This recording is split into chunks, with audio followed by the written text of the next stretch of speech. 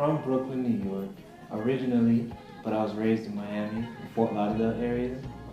I've always been interested in performing arts, music, that kind of deal.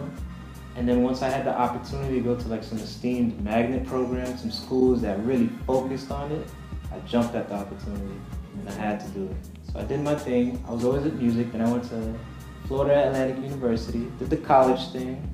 It was all right. And then I ended up wanting to move and pursue a career in music and communication. So radio was always my biggest thing. Like, I love radio. So I figured the best way to get there is to go to a bigger market that wasn't so crowded. So I ended up leaving Miami, moving to Orlando, and I also had some family there. And then I did that, pursued DJing. Now that was my gateway into the radio, into like the clubs, the scene, and from then, God willing, I blew up. I'm over here, I'm doing my thing. I'm traveling to Germany, to Europe. I'm going to Vegas, Cali, Hollywood, just doing what I love.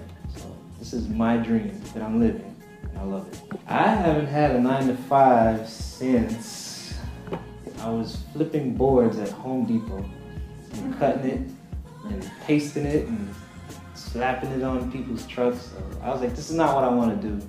So I just pursued my dream and I kept going.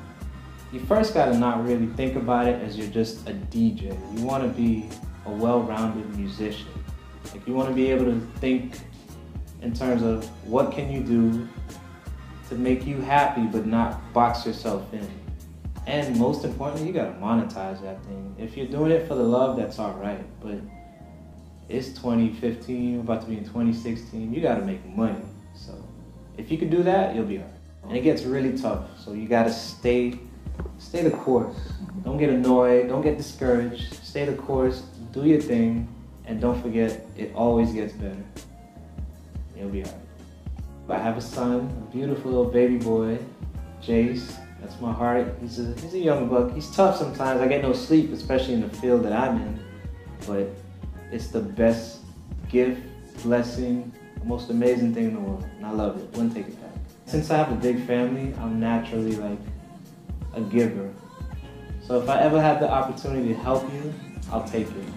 And if I really say I don't have it, I ain't got it. Secondly, I want people to know that I play a lot of different musical instruments. It's not just DJing for me. Like, I love piano, I love guitar, I love trumpet, drums, all of those things. So if DJing doesn't work out for me, I can always go back to playing like a one-man band show with the drums in one hand and the trumpet in the other, and I'll be all right. And lastly, I want you to know that I'm coming to a city or state near you. My passport is almost filled up, so I'm gonna need a second or third one pretty soon. You'll be seeing me really soon. If it's polka, I'll play it.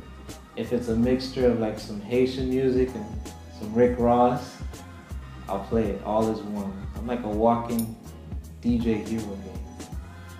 Mash everything together. That's my favorite.